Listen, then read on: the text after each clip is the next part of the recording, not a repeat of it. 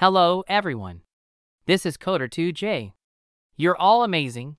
Today, we've crossed over 7,000 likes on our video, Airflow tutorial for beginners full course in 2 hours. As promised, we're unlocking the second bonus tutorial about the Airflow Docker operator. If you missed our first bonus tutorial on debugging Airflow DAGs, you can catch it right here. In this tutorial, I'll guide you through using the Docker operator to execute tasks in a Docker container. But before we dive in, don't forget to check out my latest 1-hour beginner-friendly PySpark course. Plus, there are 2 bonus videos waiting for you to discover. Alright, let's get started. So what exactly is the Airflow Docker operator? It's quite straightforward. It's just another type of Airflow operator. While you're probably familiar with operators like the Python operator, which runs Python functions as tasks, the Docker operator lets you run tasks inside Docker containers as part of your workflow. You might be wondering, why should I bother to learn the Docker operator? Well, here are a couple of good reasons. First, code isolation. When you use the Python operator, you need to define your Python functions within your Airflow project. That's perfectly fine for small pieces of code. However, when dealing with complex logic, it's better to keep it in a separate project for better maintainability in the long term. That's where the Docker operator comes to your rescue. Secondly, the Docker operator significantly improves reproducibility and scalability. By packaging your tasks into Docker images, you no longer need to worry about managing the environment and dependencies. Airflow can simply pull your image and run it inside a container. Are you convinced yet? Let's take a look at a real use case.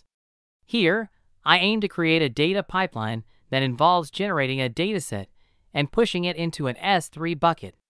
After that, I need to train a machine learning model based on the created dataset and publish the model artifacts to S3. To keep things organized, I want to separate the source code for the machine learning part from the Airflow project. So, I'll package it in a Docker image and use the Docker operator to run it. You can find a GitHub repo link that contains the source code of the demo in the video description. Now let's dive into it.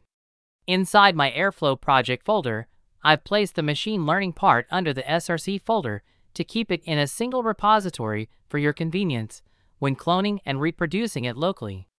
In reality, I'd split the entire project into 2 separate ones, one for Airflow and the other for the machine learning part. The machine learning part is quite straightforward. It consists of a Docker file that uses the Python 3.10 base image and defines the necessary environment variables. It also copies the Python requirements file and installs the required dependencies. Then, it copies the application code and executes the train_n_publish.py script. The model_tuning.py script is a placeholder script that prints a string message, used here for demonstration purposes. The requirements.txt file lists all the Python dependencies needed for the project. The train_n_publish.py file is a functioning script. It downloads the dataset from MinIO, trains a regression model based on it, and then uploads the trained model artifacts back to MinIO. Now, let's navigate to the SRC folder and build a Docker image for this. It's a straightforward process. Before we begin, make sure that you have Docker up and running. You can verify this by using the Docker version check command. Once Docker is confirmed to be running, you can use a simple Docker build command. This command builds the image using the provided Docker file and tags it with the name regression training image and version 1.0. After the build command is complete, you can use the docker image ls command to check if the Docker image exists. Now that we have our Docker image, let's take it for a test run using the docker run command to ensure it's executable. To do this, we need to set up a local MinIO instance. Within the Airflow project, you'll find a docker compose.yaml file that has everything required to launch a local MinIO. Use the docker compose up command to start it. You can access the MinIO console by navigating to localhost 9001. To log in, use the credentials defined in the Docker Compose environment, where both the username and password are MinIO admin. Once you're logged in, navigate to the left-hand menu, click on Buckets under the Administrator section and create a bucket with an appropriate name. Here I have already created one. Then, move to the User section and click the Object Browser button.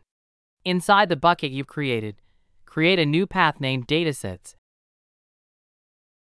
and upload a data.csv file into it using the Upload button.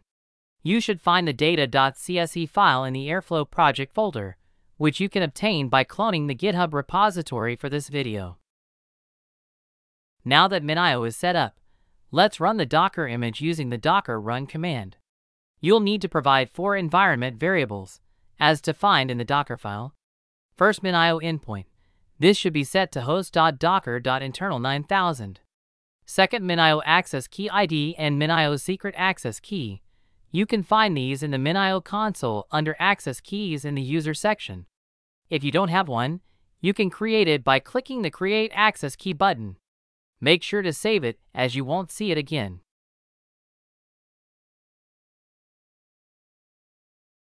Third, MinIO bucket name. This should be the name of the bucket you created. In my case, it's Coder2J Awesome ML Artifacts. Lastly, specify the image name, which is Regression Training Image, v1.0. Execute the command, and you should see 2 log messages. One will indicate the download of data.csv from MinIO, and the other will say model uploaded to MinIO. If you check the MinIO console, you should see the uploaded regression model artifacts. This confirms that our model training and publishing script is working as intended. Now, let's construct an Airflow DAG for our machine learning data pipeline. I'm running Airflow version 2.7.2 locally with SQLite and Sequential Executor.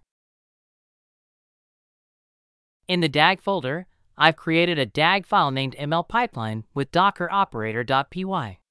Within this DAG file, I've imported the necessary packages and defined the default args. I've named the DAG with an ID of DAG mlpipeline DockerOperator v01 and set the schedule interval to none for manual triggering. This pipeline consists of 2 tasks. The first task simulates dataset creation by running a simple bash command with a bash operator. The second task is the model training and publishing task, which uses the Docker operator. There are several parameters that can be configured. First, we need to set the Docker URL. Since I have Docker running locally, I've set it to the default Docker socket. We can set the API version to auto to let Docker choose the appropriate API version. And if we want to remove the container when the task is complete, we can set auto remove to true. We can also specify the container name and image name using the image and container name parameters. Lastly, we will need to provide the environment variables for the container. In this case, we should specify the exact environment variables we used in the Docker test run. Once we've defined the task dependencies, we're ready to launch Airflow and run your data pipeline. Before we start Airflow, let's ensure that we've set the Airflow home environment variable to our current Airflow project directory. Normally, we can use the Airflow standalone command to start Airflow locally.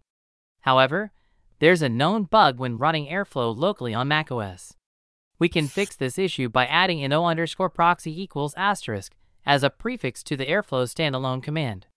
Without this, your tasks may fail with a return code nigsignal.sigseg.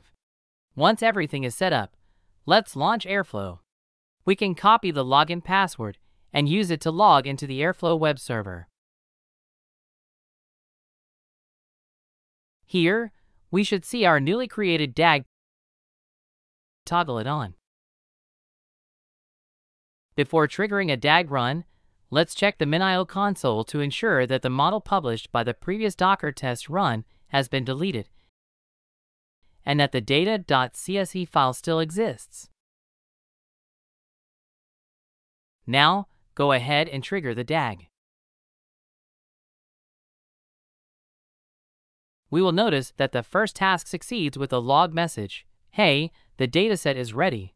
Let's trigger the training process. Check the second task, which has also succeeded. From the log, we can see that it runs the Docker container from the image regression training image, v1.0.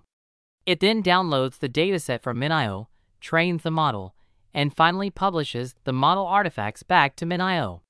Double-check in the MinIO console. Boom! We have seen that the model artifacts have been saved properly. If you remember correctly, in our machine learning project, we have 2 Python scripts. By examining the Docker file, we can see that the default command is set to run the train and publish.py script. But what if we want to run the other Python script without updating the Docker file and rebuilding the image? Yes, it's possible with the Docker operator. There's a parameter called command that can be set to the command you want to run inside the container. Uncomment the command parameter in the Docker operator and set it to run the model tuning.py script. Save the DAG files and return them to the Airflow web server. You may need to wait a few seconds until you see the updated DAG code displayed in the code section. Now, trigger a new DAG run. The first task should remain the same. In the second task run, you should see the log message, "Hello world. I am a fake model tuning script output from the model tuning script." This demonstrates that you can easily switch between running different Python scripts without altering the Docker image. If you are running Airflow within a Docker container, there are a few additional configurations that need to be done. Let's go through these steps. First, in our Airflow Docker project directory, open the Docker compose YAML file. Set the environment variable Airflow core enable scom pickling to true. Second, you'll also need to add a Docker socket proxy service. This is necessary because Airflow inside a container cannot directly connect to the default Docker socket outside the container, which is a known issue referred to as Docker in Docker. Third, in the DAG file, modify the Docker URL to TCP//Docker socket proxy 2375. This ensures that Airflow can communicate with Docker correctly. Fourth, for the purpose of this demo, we'll continue using the train and publish.py script. Now, launch the Airflow server, log in, and make sure you can see the ML pipeline DAG. Toggle it on and double-check that the model artifacts in the MinIO console have been deleted and the dataset is present. With everything set up, safely trigger the DAG.